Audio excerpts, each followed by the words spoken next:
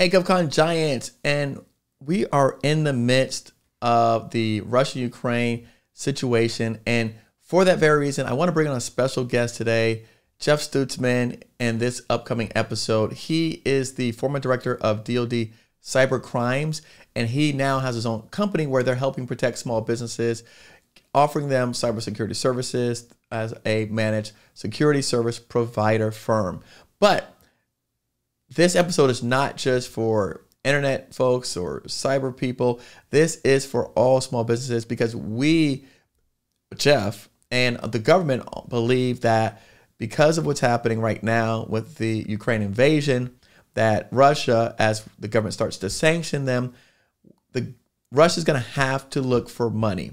And so part of the reason and ways that they're going to do that is by committing cyber crimes and also ransomware attacks. And so in this episode, we discuss all of that. We discuss how you can protect yourself, DIY solutions, and some of the things that you need along the ways to ensure the safety, the security of your organization. Because unlike insurance, right? When I said to Jeff, hey, this is just like having an insurance policy, he said, no, insurance only pays you out after the crime has been committed. Cyber protects you. It's like putting a huge shield around your entire infrastructure. So as you can imagine with the insurance policy, right, it doesn't restore your system. It doesn't restore customer trust. It doesn't put back all of the things that were part of your network after you've been attacked or invaded, so to speak. So in that sense, this is a defense, thwart protection, as opposed to resolving the situation after the fact. So I wanted to say that because that was something that I always assumed was like, hey, this is just like insurance. He said, nope, it's a gazillion times better than insurance because you are preventing it from happening to you. And so again, we discuss low-cost solutions in this upcoming episode. He also shares some really cool stats and shows us some places to go where you can see actually what's happening, right? So he gives us a website that we can go to see what's actually happening and what these cyber criminals are looking at and how they're actually penetrating and accessing American systems. And one of the things that I thought that was pretty fascinating is PlayStation is one of those potential vulnerabilities. So if you want to know all about vulnerabilities and how you can fix that, then this is the episode to tune into. Thank you so much. As always, welcome our next upcoming giant, Jeffery Stutzman. I'm Jeff Stutzman. I am the CEO of a managed security service provider called Trusted Internet, based out of Southern New Hampshire. Little bit of background. I was a Unix administrator for 10 years, military, turned Navy intelligence officer up in Boston. I got a degree as an enlisted guy in the Coast Guard. And then my first duty station as an intelligence officer was the Navy's Fleet Information Warfare Center. And so full spectrum information warfare, a lot of the things that we see happening around the world are things that I used to do in the past. So cyber war, psychological operations, all of those kinds of things, all of the pillars of information warfare. In 2001, I got out of the Navy, went to work for Cisco, and had global scope on doing risk management work, participated in their M&A process. After that, I worked for PricewaterhouseCoopers for about 8 months until I realized that was really not for me. But I went to work for Northrop Grumman, Chief Information Security Officer for their electronics business. And about 18 months into that, I got tapped to build out a cyber threat analysis and intelligence group, kind of an advanced group to make sure that Northrop Grumman stayed free of at the time, it was Chinese spies. When I wrapped up there, I've worked for Carnegie Mellon twice, once as a researcher, once as a principal engineer. So after Northrop, I went up to Carnegie Mellon for a bit, that was one of the coolest jobs ever. But at the same time, when you go from running at 150 miles an hour in a big company, chasing spies, doing incident response, and you jump into academia, you throw the brakes on, and it's painful. So they put me on as a principal engineer with the DoD Cybercrime Center. I got recruited there and became the GS-15, the DICE director. And 2012, I became an entrepreneur. Nice. Yeah, so, DoD Cybercrime Center. Yeah. DC3. Wow. Yeah, and I ran the group. In fact, I took it from like 9 people to I think 50 people. We got budget secured for 4 years out of Congress. But that was the group that when you have to report a cyber incident into DoD, you do it over DivNet at dc3.mil. DivNet runs right to my office in Linthicum, Maryland. So that's what that was. So I built the analytic back end of that. So the people who did the analysis of the things that were sent in. So Crystal Coffie is the director now, and she and I worked together years ago. She was a little bit more junior at the time, but now she's in charge. That's awesome. She's fantastic. Wow. But yeah. And so did cybersecurity right there in the middle. Defense industrial base cybersecurity. That was in the middle of that menu. That was right up, right there. The IB security, cybersecurity. Okay. Yeah. So I was the director of this group, DoD DIB Collaborative Information Sharing Environment. And so we had a bunch of the big defense contractors that were signed into this information sharing organization, and they would submit artifacts of compromise, and we would go through it and try to figure out if it was espionage related or whatever it was. We could classify it, and then we helped them get through it. And I guess there are a whole bunch of them now, but at the time I was there, it was about 30 companies, the largest defense contractors, and then a bunch of the big banks in the world. So, was it? Now again, I'm looking at your, that was 2008, and you started this journey back in 2000. I would say at Northrop Grumman, sounds like you started getting into cyber. 05? Oh no, I was in cyber before I left, but before I left the military, I mean, I was an intelligence officer, and my area was computers. So how would you rate, or how would you categorize the amount of, I guess, attacks then versus today? More sophisticated, faster, easier to pull off. I mean, they're at the time, somebody had told me at one point, if you wanted to build a chair when we were coming up, you'd go out into the woods and you'd find a tree and you'd chop it down and you'd cut it up, and you'd have to manually, cut it into the pieces and figure out how to put a chair together. And today you go to IKEA, right? And so that's the difference between kind of when I came up in this space and today. But today, a lot of the tools are point and click. So, that was the really big deal. Back then, it was command line. Linux didn't have a GUI. Red Hat was an open source project. And there's a big difference. But the attacks are more sophisticated. They're chained together. They're, especially the ones that are targeted are harder to detect. The ones that are opportunistic are basically flooding the space. And so they're just all over the place. Yeah. Wow. No. Why'd you go out to decide to become an entrepreneur? I wanted to do it forever. I wanted to do this forever. And so in 2012, I started a company called WAPAC Labs. It was a cyber threat intelligence company, and we did work with a lot of the Wall Street banks and a bunch of companies, and they would sign up and we would share information.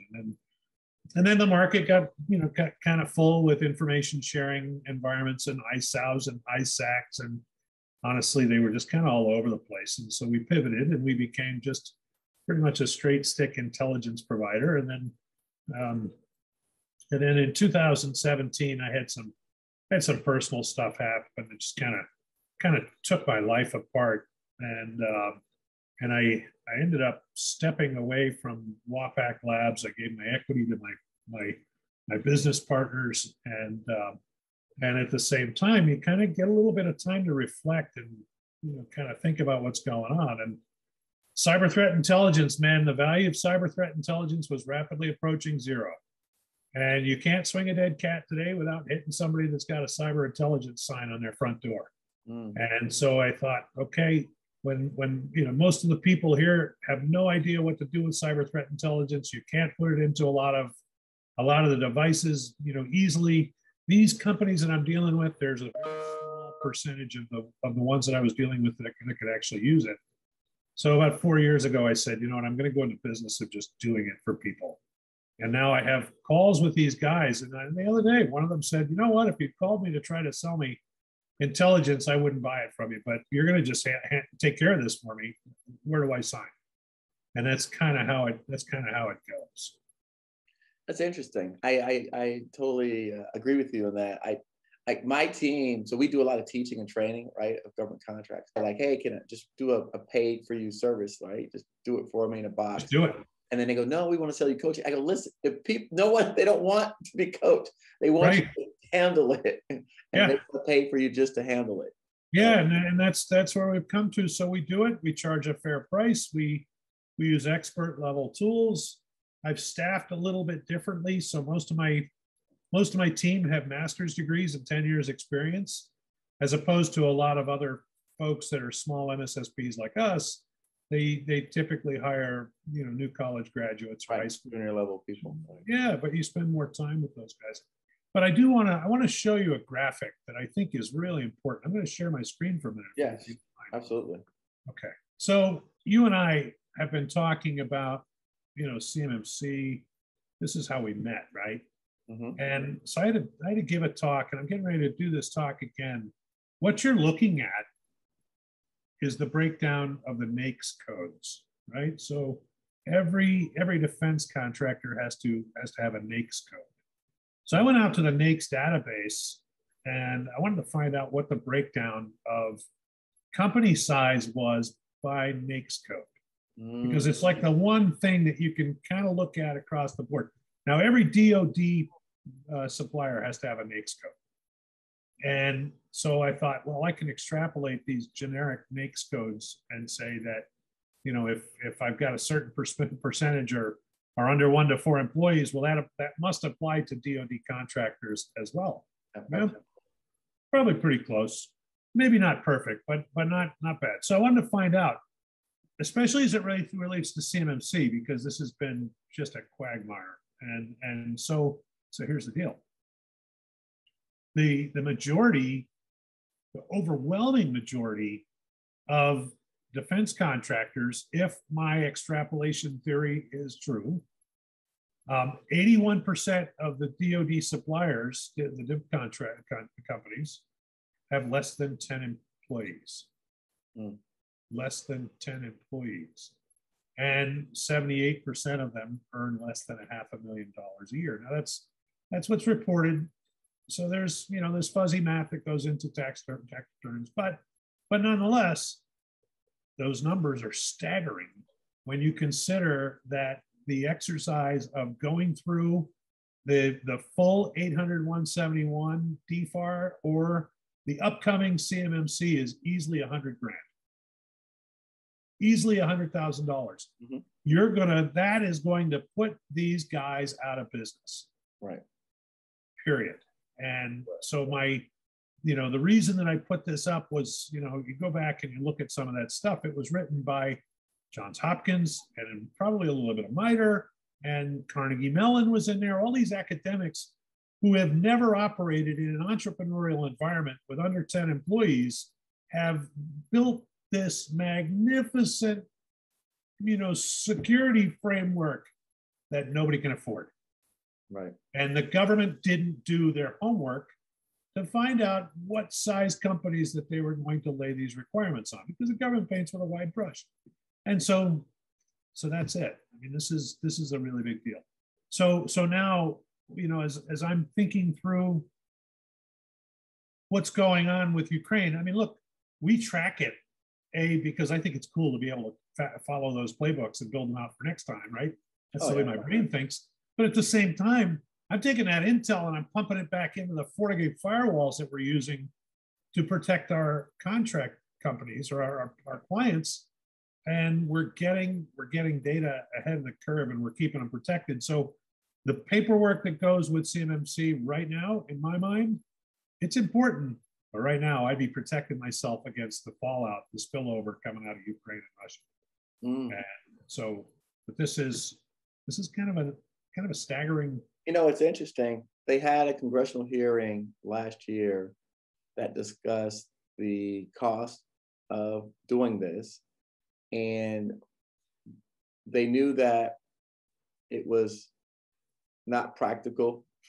I guess, for lack of better words, they knew that first of all, there was no one could pin down the actual cost, right? Because they said it depends on the levels, it depends on, right? If you're, and again, mistake me if I'm wrong, if you're like, I guess there's a first tier, second tier, third tier, right? And then so if the requirement was first tier, then it's say 20,000. If it was the full shebang, it was 100,000.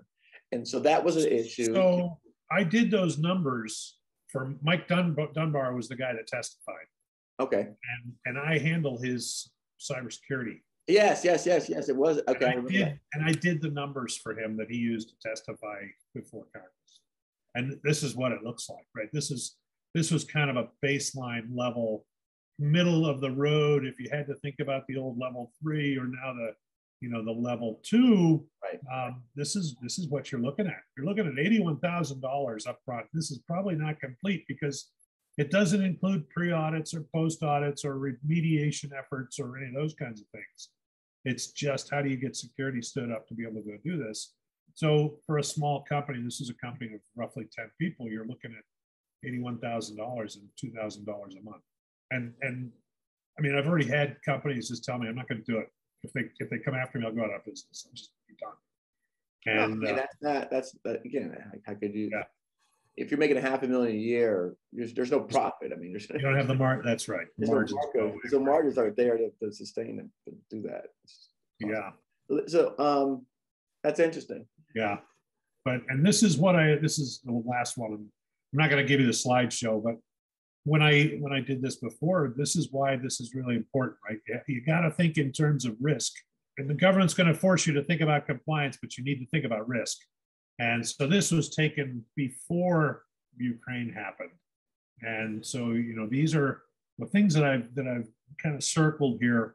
I mean, these are all automated attacks.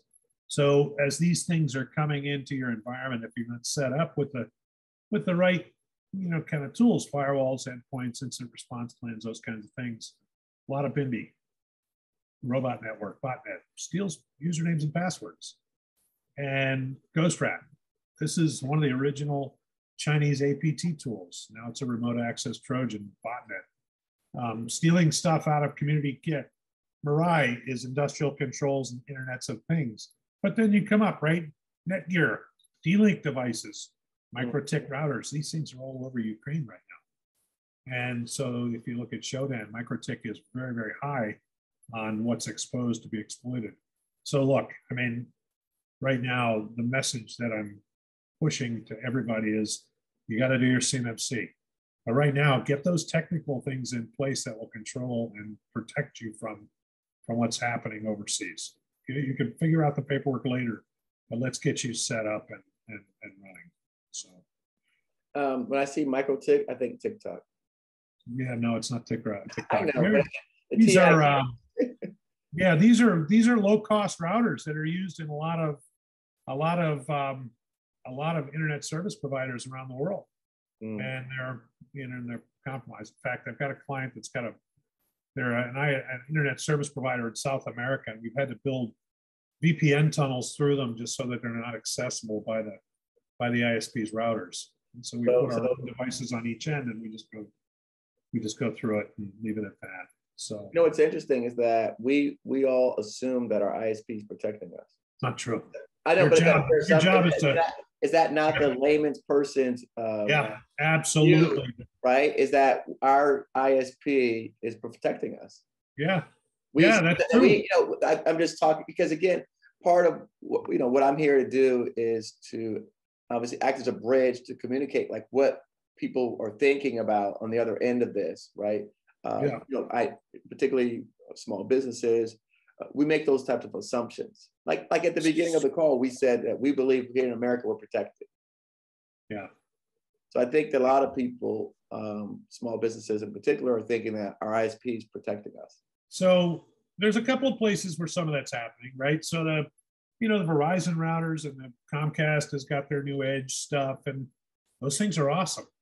They're not going to do it because those guys are protecting a lot of people, right? They're not going to be able to protect you or me individually. So if you need to really, kind of think about routing and stuff like that, you're going to have to go above and beyond that. But no, the ISPs are there to move data from point A to point B. They provide the pipe, and they want to make sure that you have uptime and everything that you want to do is going to be there. But historically, it's not been the ISP providing the security. Oh, so the ISP is not providing security. A full CMMC is, $81,000 to $100,000, right? Yeah. What is the little guy to do?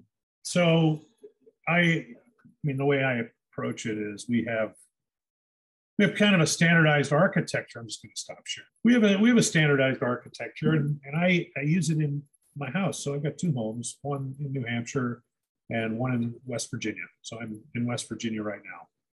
And the architecture that we put together is at the smallest level will cost about $3,000 all in, plus some installation charges, whatever, and maybe $1,000 a month total to monitor, manage, protect 24/7.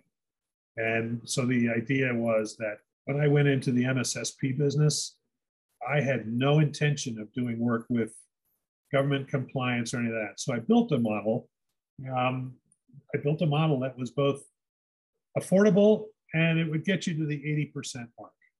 And if we had to go up higher, we could ratchet that up, but you have to know to get that extra 20%, there are other tools and things that we have to apply. And it's going to cost you more money. And so if we could knock down 80% of the threats that are coming in the door, a mom and pop pizza place that's protecting our cash register or a dentist's office or something like that would be totally fine with this. And then I started getting pulled back into, government stuff. And I made it a point to not put myself in the politics of CMMC. It's a fool's game, right? To try to knock your head against that. But here's the deal. We deploy two applications on every computer, a managed antivirus and then an anti-evasion. And we could also do an EDR, an endpoint detect and response system. We use Cyberism for that. And so we've got a combination in one of these two, or we can use Cyberism. And then what that does is that gives us the ability to centrally monitor and manage and protect at the endpoint level 24/7. And that's what we do. And we use smart tools. So there's some machine learning built into the things that we do. And everybody's saying that there's AI, and there probably is somewhere. I don't know what it means, but I know what AI means, but I don't know. It's kind of a black box, right? When you plug it into absolutely a black box. A next gen firewall. So the up the stack, we use FortiGate firewalls, and we use FortiGate firewalls because they cost the same as a Meraki or a Sonic Wall or one of those things that are meant for ease of management, right? They're like a little bit above consumer grade. They're still really good firewalls, but they're not a lot of bells that you can ring and knobs that you can, or buttons to push and levers to pull if you find yourself in trouble. So we like to use FortiGate firewalls. Very fast and very efficient. Total cost of ownership is really good. So any traveler gets a VPN. I should go back, right? These next generation firewalls are built with functionality. I mean, the firewall is nothing more than a picket fence. Think of intrusion prevention as the bouncer that stands inside the picket fence, or a pit bull, or whatever it is you want inside that's looking at everything that's coming through that fence. And antivirus is, something in the house that you're protecting, that if a bug comes in, you can kill the bug. And so these next generation firewalls have a lot of functionality built in: cloud functionality, brokering functionality, DNS filtering, anti-malware, intrusion prevention systems. And for roughly $2,000, you can get a good one that'll give you up to a gigabyte of bandwidth coming in. So it's not crazy money. And then, VPNs back to that firewall. If you're traveling, you want to be protected by the firewall. So either you can you can go and you can log into your own firewall for remote access, or you can log into mine. And I've got mine. I've got one set up just for this in Iron Mountain data centers. So you can phone back to one of my firewalls. In fact, for some of these one-person CMMC required shops, we got a whole slew of clients that are one person, and maybe they have 2 or 3 computers. And instead of putting a hard firewall in their office because they don't have one, we put them on a VPN that always connects to my firewall in Northborough, Massachusetts. That works out pretty well. But anyway, that very simple architecture is not expensive. You're getting firewalls and endpoints and training and email protection and incident response capabilities, because we bring that to the table. And those are the places of risk that really need to be covered to be able to get you to that 80% mark. Now, if you find out that you're getting hit by espionage attacks or APT events, or the government comes back and says we've got some things that are more sensitive, then we layer on the things that we need to do to get you to the next level, and that's going to be more expensive. Okay, it's like having insurance.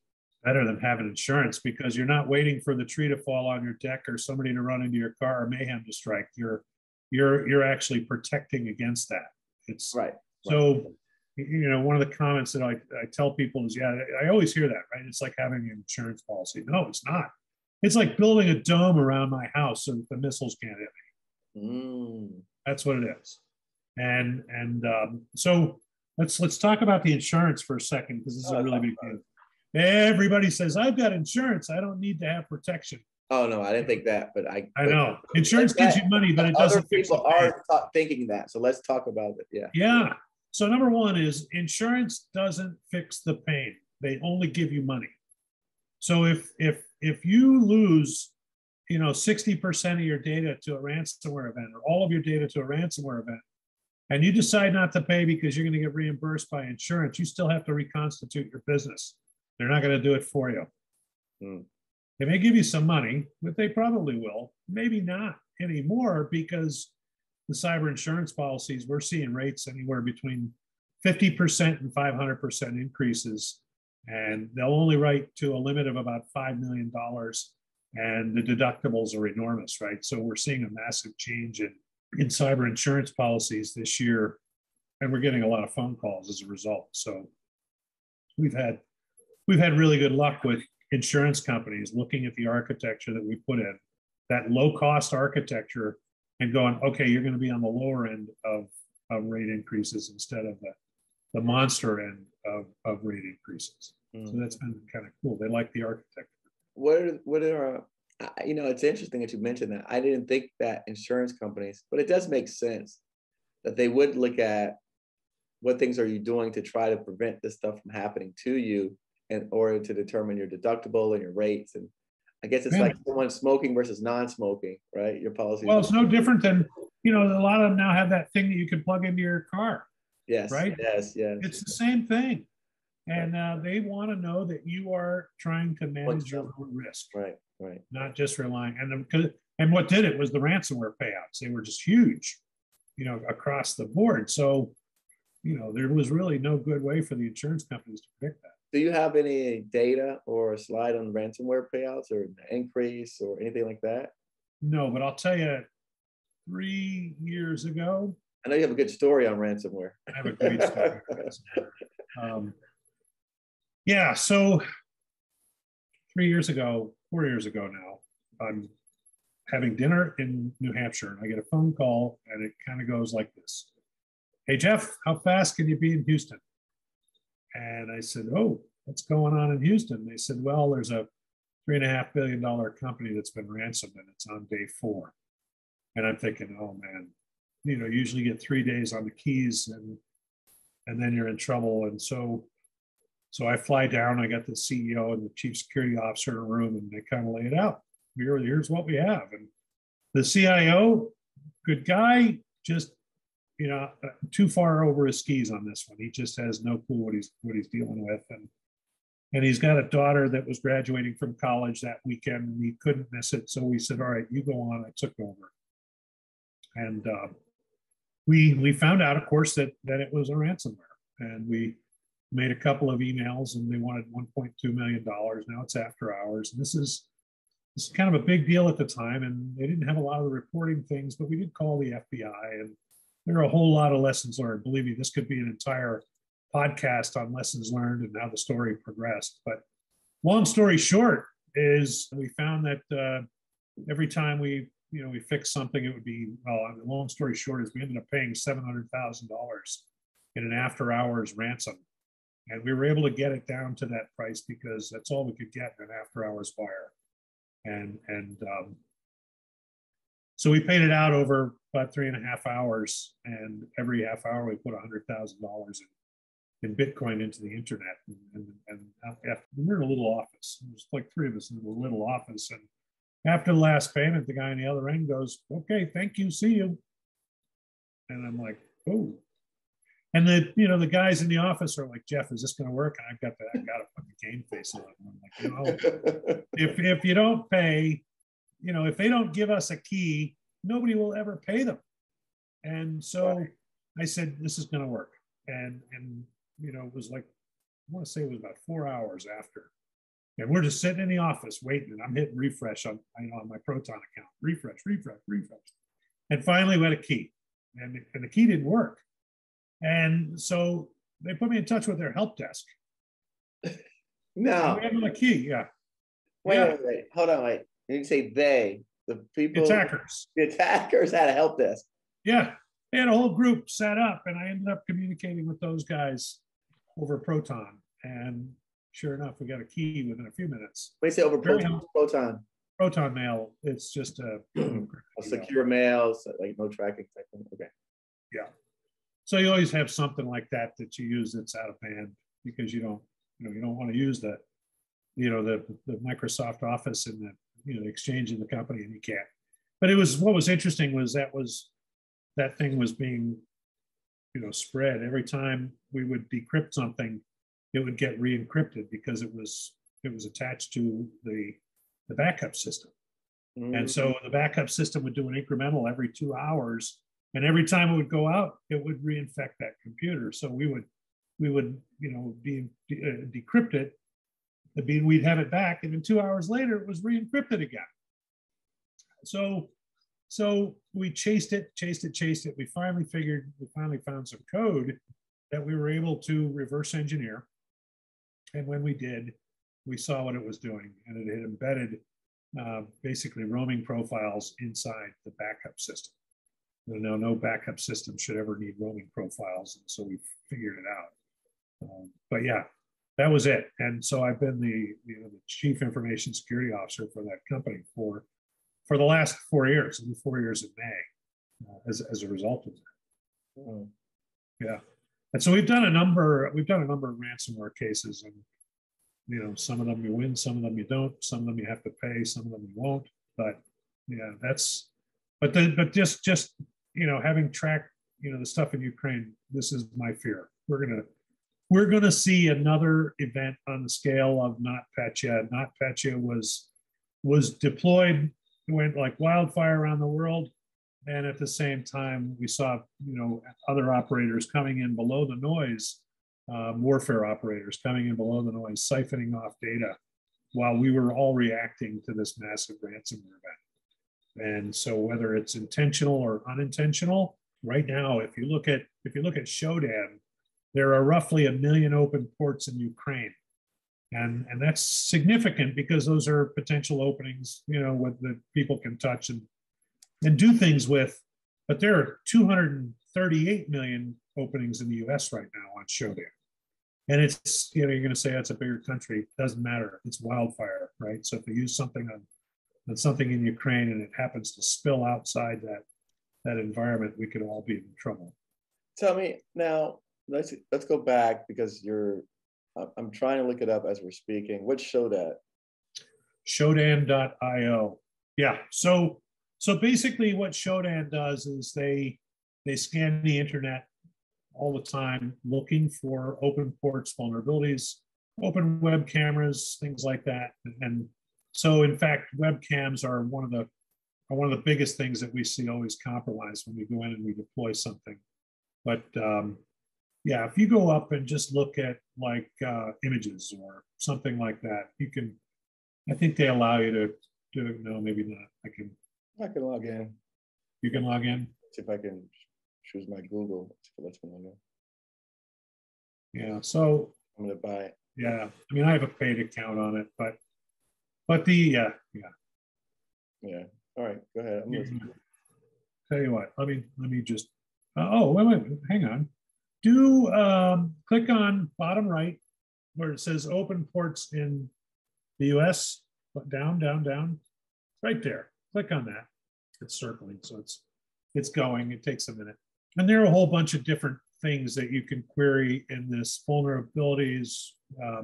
There it is, analyzing vulnerabilities in the network, or open holes that shouldn't be open, or you see hacked websites. Okay. All right, so these are all of the ports: 233, 689, 495. These are all ports that are available that are being advertised publicly across the U.S. That doesn't mean that they're all going to be hackable, but there are 233.6 million targets that are available. Right? Now look at, just pull it up on the map. Click the map view on the right under the search bar. Nope. Map view, so under country US. Yeah. Right there, go down 3, right there. Click on view on map. Okay, never mind. It's not going to let you do it with your free account. Yeah. But it's kind of cool because it'll bring up a map and show you. Don't worry about it. Don't put your credit card here. Exactly. But, I wasn't gonna put my. I was thinking, hey. Yeah, but it brings up. You could see it in graphic format, which is kind of cool because it's an easier message to communicate. Right. And, yeah. But explain. You could still talk us through it. So talk us through what I'm looking at. All right. So website. Yeah. So right now that one up top is an SSL certificate that's being advertised. And it just basically says, hey, there's an open port that's giving you SSL. A website welcome, whatever that is. The next one down is Northern Virginia, Amazon. Right. So bad guys can go through this, filter their queries, and look for things that are vulnerable, and they can use that to detect what's going on. From my perspective, I just look at it and go, okay. I use it as situational awareness. You can kind of look at it very quickly and figure out. So top operating systems, Ubuntu Linux, Debians, and then Sonic walls, right? 267 Sonic walls, Asus WRT. So go down to that, right? Down, keep going. Okay, bottom left, right there. So you don't have to click on that, but when you see WRT, WRT is basically the router, open source router inside of a wireless device. Or it could have been written, but in this case, there are a whole bunch of Asus routers that are out there. Those WRT are kind of famous because you can overwrite WRT and reflash a wireless router and turn it into a keystroke logger. And for the longest time, we were watching a lot of the ports around the world had been compromised with keystroke loggers. So usernames and passwords were being captured, and then it was screenshots of whatever they did with it. And it was pervasive, just millions and millions and millions of compromised accounts as a result of having keystroke loggers or overwritten WRT. In fact, we had a client out in California. There we go, 231,000 of them. We had a client out in California, and this client had her wireless router was overwritten in her home, and she was a money manager. And she had $80,000 stolen from her accounts because they had captured the usernames and passwords by overwriting that. Look at all those MikroTik routers. Right. That's what I was going to say. That's what you showed me on your other learning MikroTik. Yep. And then, so they captured the usernames and passwords, and then they decided they wanted to change the PIN numbers on her cards. So they stole her telephone number and ported it from Verizon to Google. So when she called Verizon, they had no knowledge of who she was, even though she'd been a client for 10 years or whatever it was. But the numbers didn't match in the computer, so they don't know any different. I don't know. Yeah, the people who are taking advantage of the phones, they don't know. Yeah. So that's what happened. They called the bank. They changed over her passwords and her PIN numbers, and they went to the ATM and started withdrawing money. $82,000 later, we get a phone call. So yeah, I was in DC, flew out, spent a couple of days with her. It was kind of funny because I had a young guy with me wearing a suit, and she thought he was the boss. And so I rewired the house, and he sat with her and changed usernames and passwords and got her on two-factor authentication. And we still operate as her CISO as well. But yeah, you can run right down the line here, right? So there's a Sonic Wall OS 5X, and maybe somebody will look at that and go, "Oh, that's an old version. Maybe I'll go after that." Or PlayStation 4. We love those. Like PlayStation 4? Yeah, because they're online. It's a computer. Wow. In fact, those gaming systems are, that's a favored. It's a favored target. Now, one of the things that you mentioned was that when you go into places, you said the webcams. We have not failed yet, and so one of the lessons that we learned in 2014 with Russia, Ukraine was that the Russians were spying on the Ukrainians using traffic cameras, smart TVs, and webcams. And yeah, it was big. And so that's how they were tracking movement of key people and things like that. And they were in the phones. And so when I started the MSSP, one of the first things that we noticed was, one of the first things that we knew were a lot of the cameras, surveillance cameras like Hike Vision, has ports built in, they're backdoored, so you got to protect them with firewalls. But the place that we never ever fail is when we put a firewall in. One of the first things that we see compromised is the physical security system, the physical security protection, right? So video surveillance systems, cameras, network video recorders, those are almost always compromised because they're embedded Windows or embedded Linux, and they're just left out there. And these guys that are running these physical security systems don't know enough to update the firmware, every so often. I mean, they could be making more money than that. They're leaving money on the table, which kills me. But the fact is they should be doing the maintenance on these systems where they're keeping the operating systems up to date, the firmware up to date, those kinds of things. So when you buy one of these systems, you have no idea how long it's been sitting on the shelf, unupdated, and then it's going to get installed. And maybe they'll do a firmware update then, but that's probably the last one that it'll have. And so these things are really unprotected. Even if they say SSL encrypted on the box, that's what they print on the boxes. Yes, that's what they put on the box. But the fact is that databases have to decrypt to be able to do read and write operations. So if you're taking 60 frames per second from a whole bunch of cameras and it's going to one box, one NVR, then that NVR is constantly decrypted so it can do the read write of 60 frames per second from all those cameras. It's going to get compromised. Wow. Every time. So we've built out the reference architecture to be able to protect those as well. Let's talk about, all right, we'll spend our last 20 minutes or so talking about Russia, Ukraine. In the beginning, when we opened up, you said that CMMC is one issue, but the Russia, Ukraine fallout, and we talked about the sanctions on Russia and locking down their bank accounts, there might be some fallout as a result of that. Yeah. Here's my take on this right now. I mean, look, CMMC is important. BFAR 800-171, it's important, but they threw the kitchen sink at these small contractors. And if I were a defense contractor, the thing that I'd be concerned with now is, how do I stay in business? How do I continue to do operation in this heightened state of tension in the world? And I think it's going to get worse. So, and again, you can't make some of this stuff up, right? So now I'm gonna kind of take you back. I'm gonna tell you a story from presidential election back in 2014 in Ukraine. So somebody hacked the Ukraine central election computer system, and they Trojaned it, and that thing was putting out false numbers. And those false numbers were being reported all over Ukraine and on Russian television station 1, which is on the eastern border. When the Ukrainians found out that it was doing this, in fact, at the time, one of the presidential elections was being reported as having 37% of the vote, but in fact, they had less than 1%. He had less than 1%.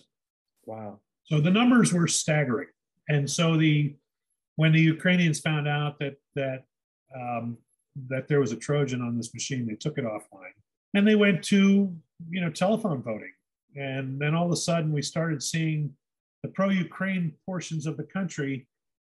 They had no telephone service. They were doing telephone denials of service, and the only people that could vote were the pro-Russian parts of the country. And the same thing with computers. They were doing denials of service on internet selectively. So this is sophisticated stuff, right? Not crazy, but the targeting is good. The intel is really good. So the concern is that cyber is not new. It's just another part of warfare. And in all things warfare, there's collateral damage, right? So if I aim a missile at a certain target, and there's a high probability that my aim could be off, and people around that target will also be killed. Civilians, collateral damage, and it's unfortunate, but it's the way it is. In cyber, it's kind of the same way. If I go to do something with an automated high-speed botnet, and I want it to go take out a certain thing, there's a very high probability that piece of malware that's being used, ransomware, malware, reconnaissance, whatever, is going to escape the target area of the battlefield. Intentional or unintentional, right? It's going to come out.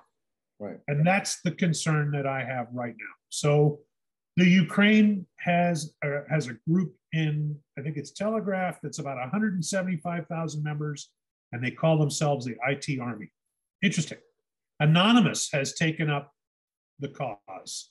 There are hacker groups all over the place. So this is what's happening here is we're starting to see, I hate to use the term fog of war, the phrase fog of war, but with all of these people that are jumping in, there you go.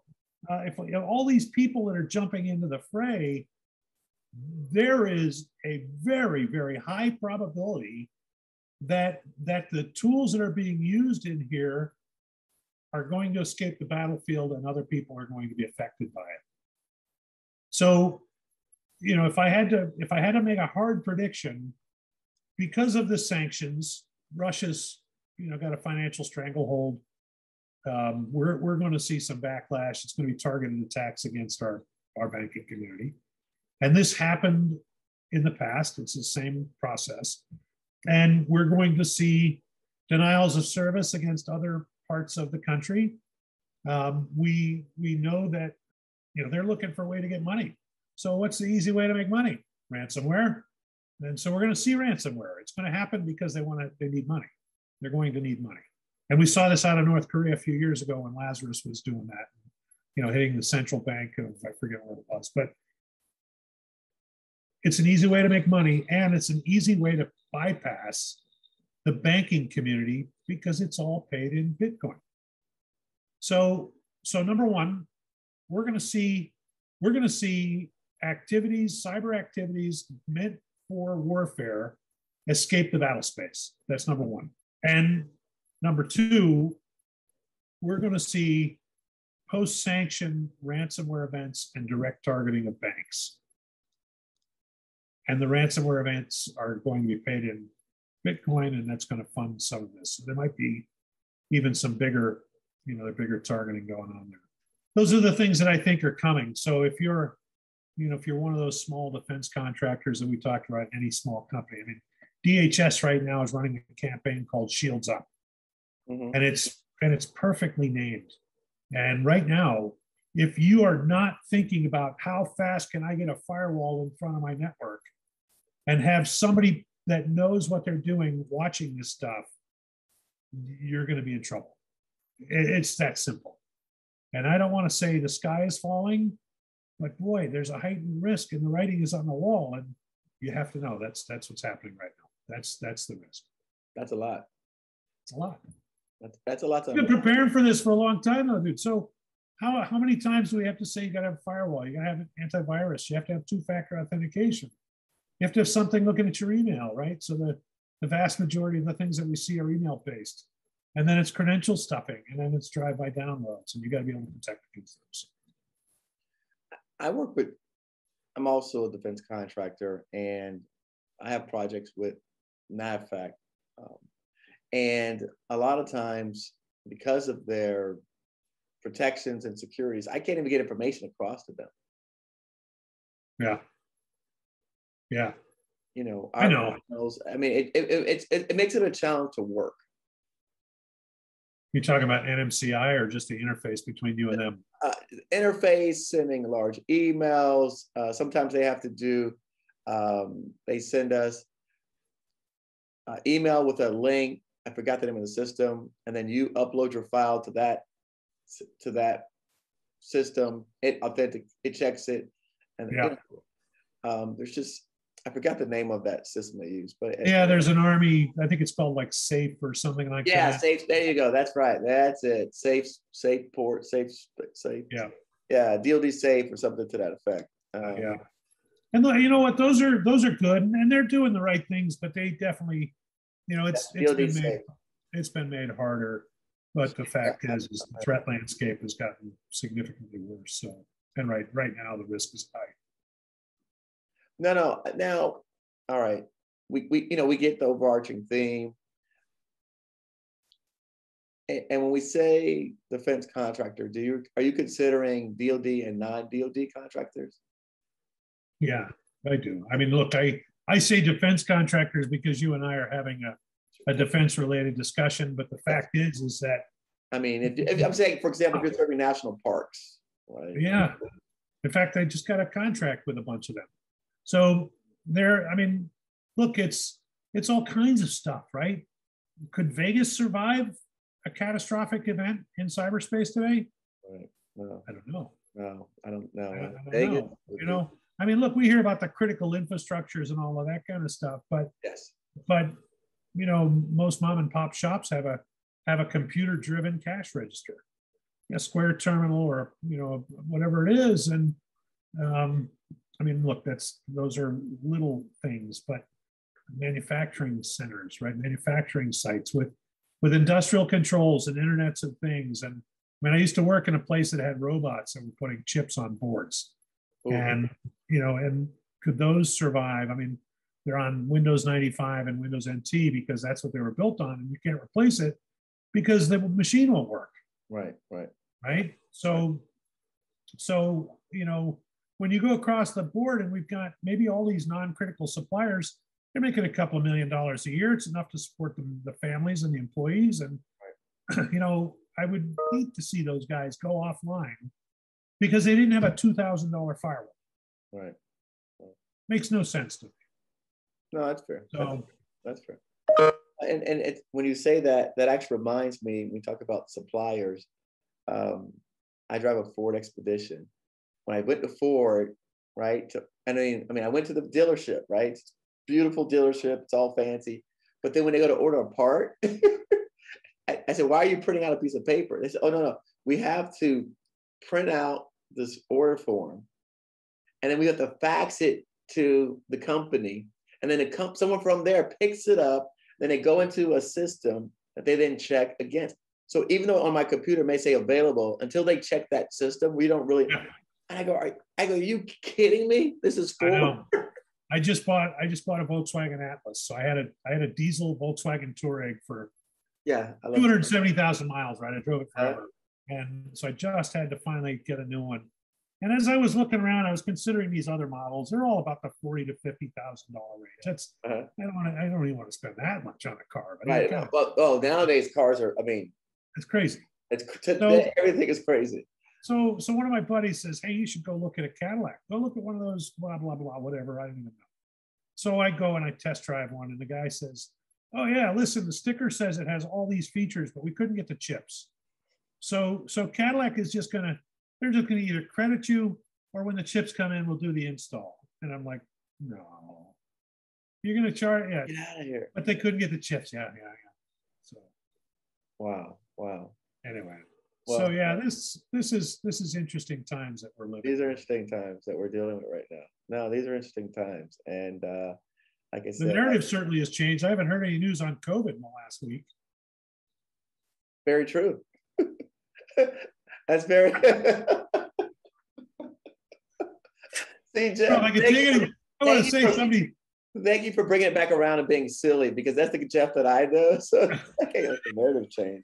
We haven't heard COVID. Somebody paid off Russia to invade, Ukraine to change the narrative. I think. I don't know. Well, yeah. Somebody's like, look,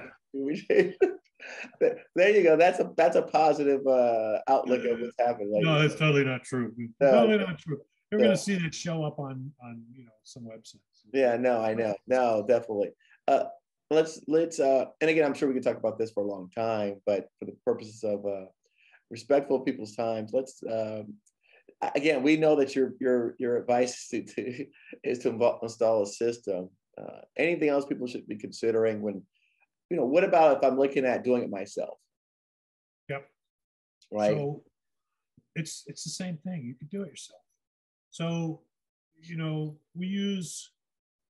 in certain cases, we use Cisco devices. In certain cases, we use Fortinet. The Cisco Meraki's are fairly easy to manage. If you want to do it yourself, go up on Amazon and buy a Cisco Meraki, the appropriate size that you need, and plug it in.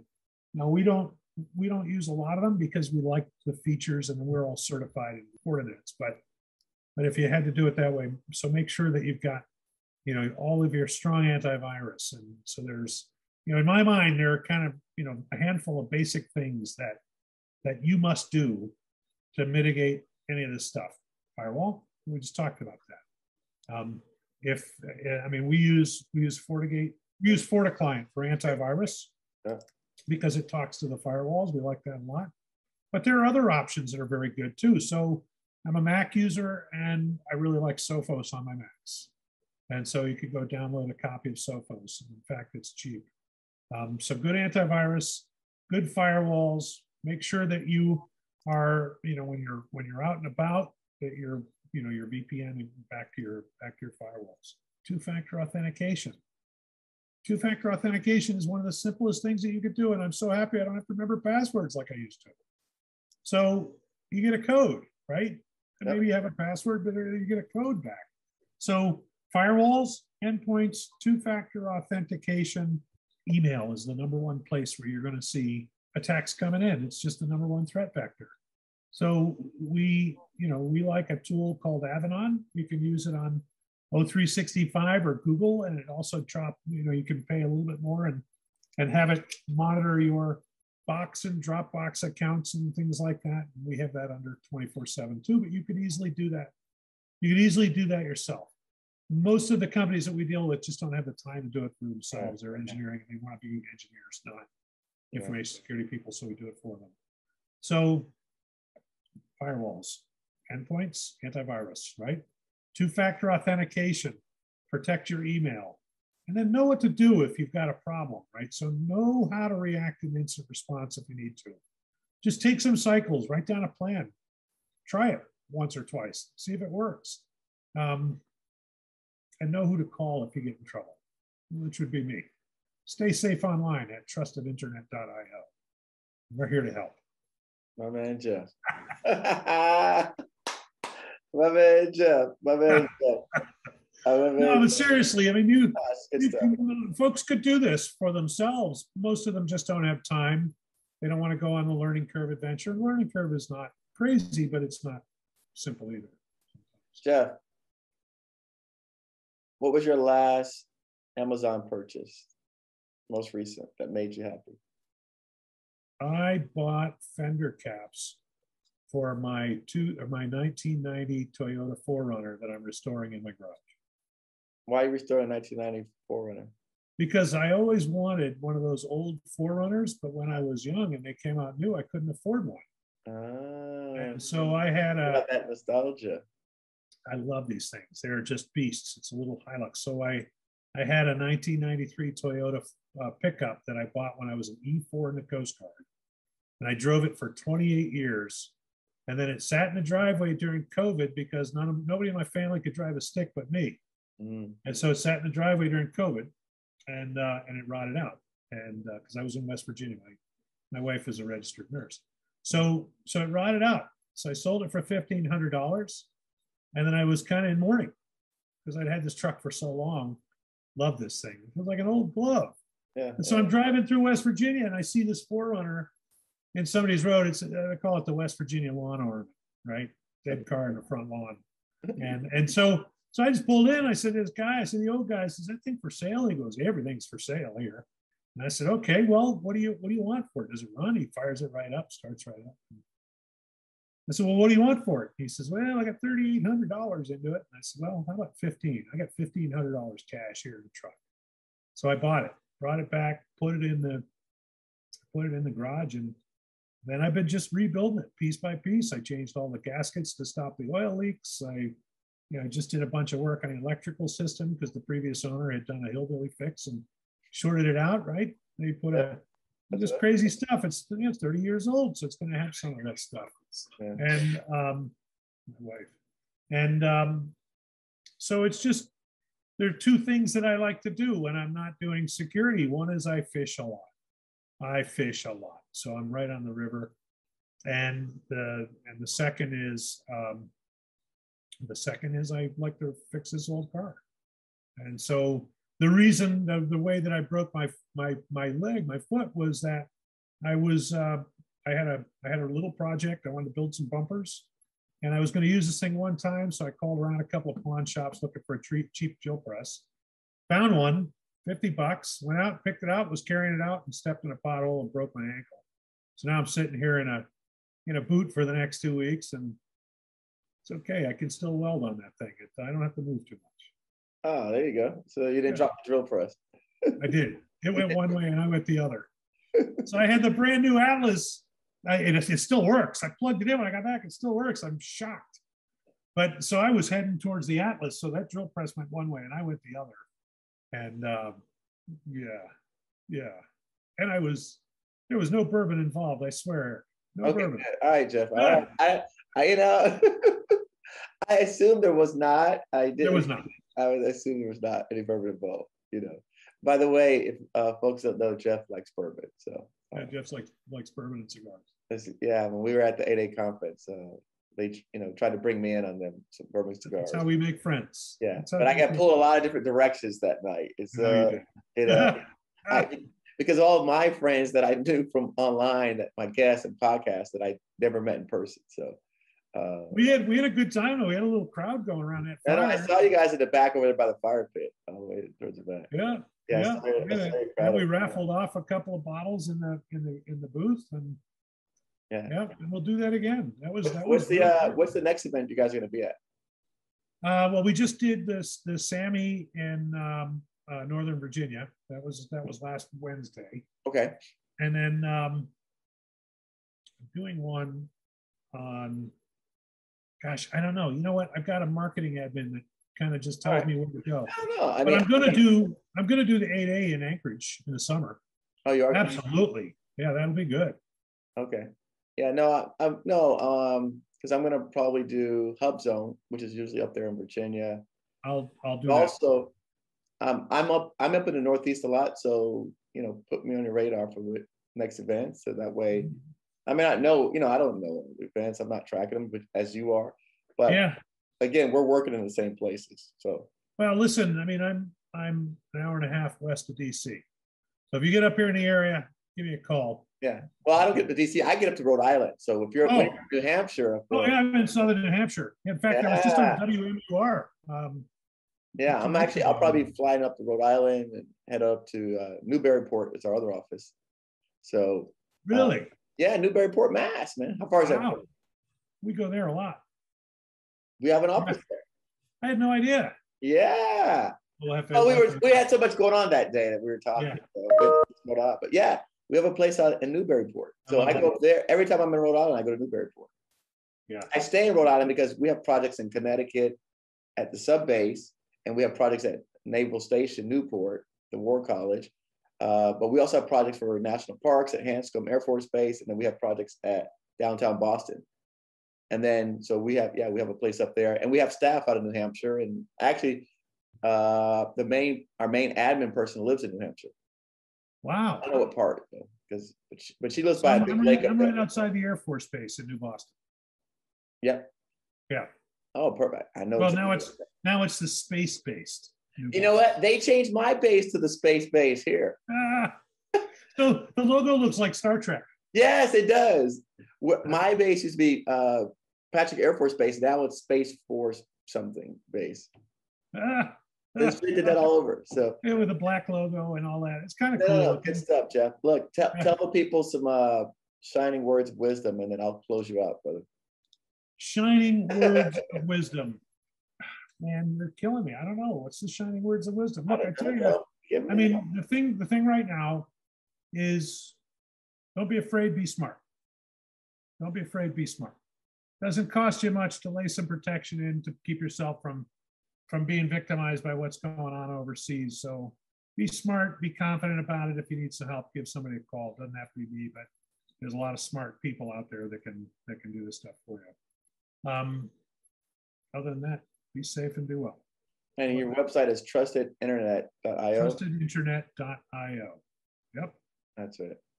All right, Jeff, as we will have all of your information, your contact information, everything that you want us to share, we'll have it on our website as well. And for those viewers that are listening, Jeff's on LinkedIn. And again, we'll put his website, his email, contact information, everywhere that you listen to the GovCon Giants podcast. Jeff, don't hang up. We're going to close out and we'll just chat for a few minutes afterwards. All right. You got it. Thank you so much for tuning into another episode of the GovCon Giants podcast.